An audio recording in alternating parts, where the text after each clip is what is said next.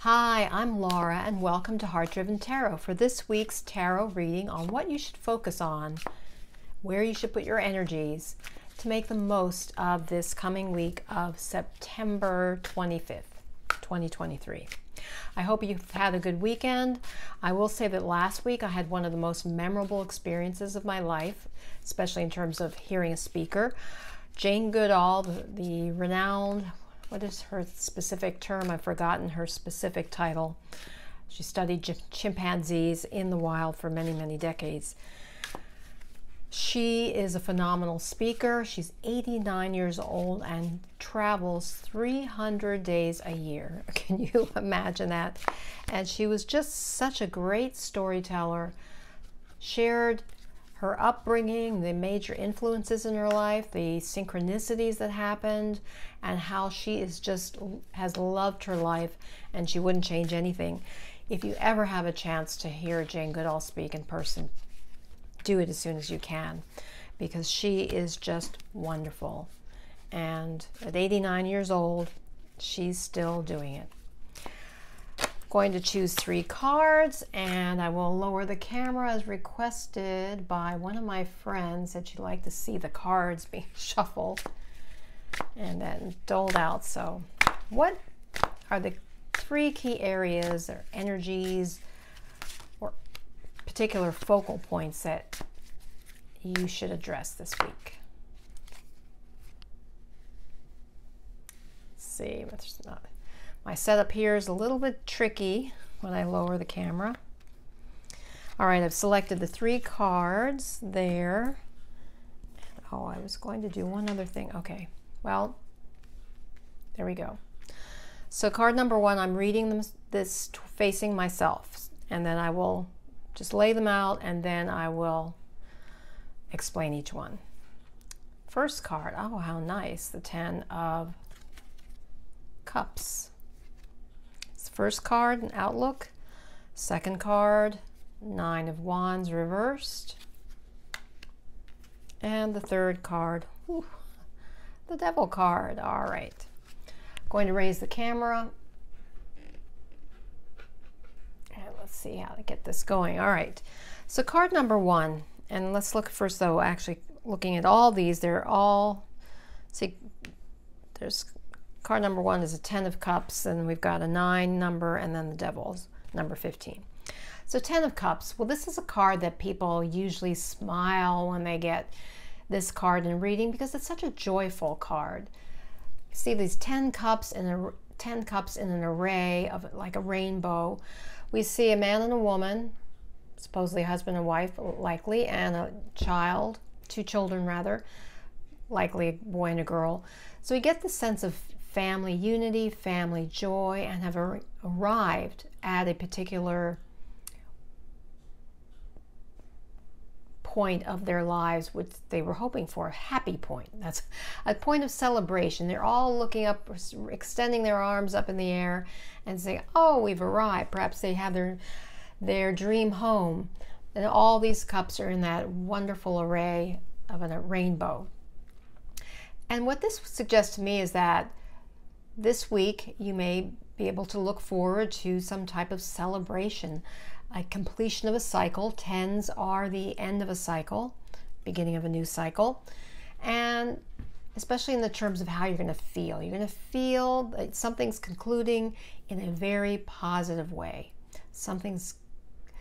Or you've achieved a goal. Something in that realm is likely to be in the works for you this week, and that's the energy, or it's the energy you can work with this week, is to look forward to something succeeding, something coming to successful conclusion. Now the next card is the 9 of Wands. When upright, it looks like this, and the wands are the fire element, relating to passion and purpose, just that fire energy, that drive.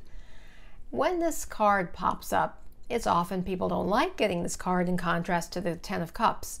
Because you see this individual, he's looking very wary, he's looking askance, it's as if he's looking to his side, and he appears to have been wounded or through some trials and tribulations through the battle, but he's still standing, he's firm, and typically this card is associated with prevailing, prevailing through a difficult situation. And given that it's reversed, it suggests to me that there may be a situation that has been challenging, that you've been wary of, that has been just a difficult situation to endure, that's on its way out. And that would make sense with the Ten of Cups this week being a time of celebration. Perhaps you've been through some hardships, some battles, and have been wary, but now's the time you can let that all go. It's on its way out. And then, now for the final card, drum roll with the Devil card. A lot of people don't like seeing this card popping up. It is a Major Arcana card, meaning it has considerable weight in the reading. It has an archetypal energy. And the Devil card, as we see here, we've got the Adam and Eve-like figures who are chained to the devil. And then he also has his arm raised almost like a stop sign, saying, stop, this is stopping here right now. But given that and people can see this as a negative card when it comes up, but I think, and it does carry weight, more weight, say, than these Minor Arcana cards. However, for me, I feel that this is suggesting that some difficulties, some major difficulties that you've been through are coming to the head. And that even though you feel like you've been chained to them, chained to the situation, these chains are loose. They're not, these people can get out of these chains. They could even put their head through them. I think they're that loose enough to do so. So I think what this is it's almost like a stop sign, saying stop.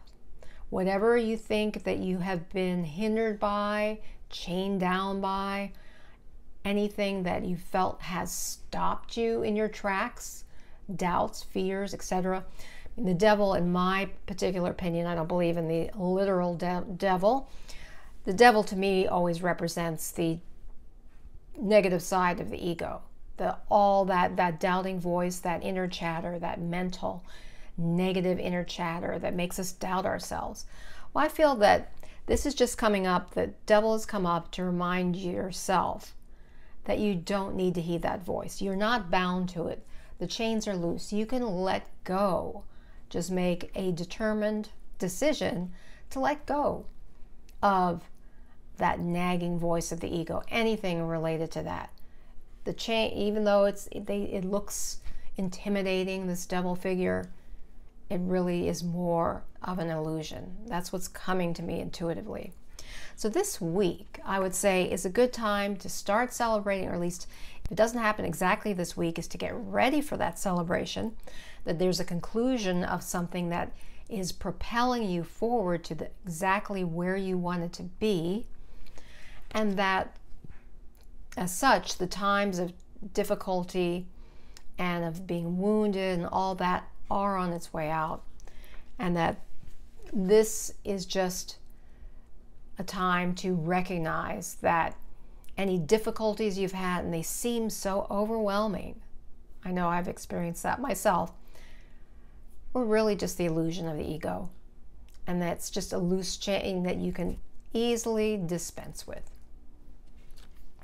I hope this reading has been helpful for you. If you've not already subscribed, please hit the subscribe button. And until next time, remember, illumine your mind, inspire your life with tarot.